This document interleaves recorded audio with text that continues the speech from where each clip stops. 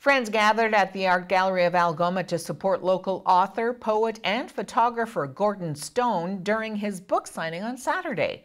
Stone's book, Nature Speaks, Are You Listening?, is a compilation of his work throughout his life, featuring photos from around the Algoma region, as well as some of Stone's poetry. And I had no idea that morning what I was going to do, and all of a sudden I'm walking along and bang, there it is.